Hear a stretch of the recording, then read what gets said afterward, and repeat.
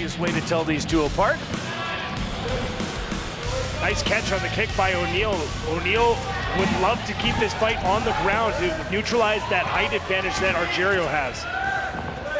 Driving him up against the cage, which is where Argyriou said he expected Mike O'Neill to try and take the fight. O'Neill trying to find the single leg takedown.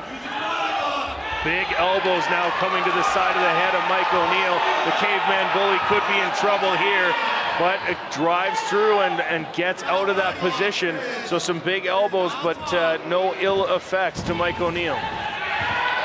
The ill effect might be right there, because Alexi Argyriou was taken down, and had Mike O'Neill been fully in his wits, I believe he ends up on top on there. So the elbows doing damage in that they get Alexi Argyriou this good position as he's working in the half guard.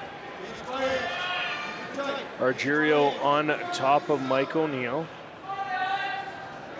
trying to find his way out. O'Neill trying to wall walk in, and now there's the pass, now into side control. Although right back into the half guard, Mike O'Neill grabs him back. Again, a significant experience advantage for Mike O'Neill here.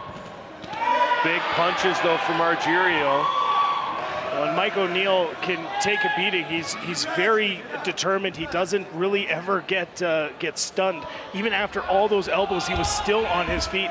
And so Mike O'Neill, a very tough customer, although a big welt on the side of his head from those elbows that he ate from Argyriou. Big punches now coming from Argyriou too, trying to trap the arm and posture up and keep landing strikes. Argyriou looking good here in the early going as Mike O'Neill finds himself on the bottom.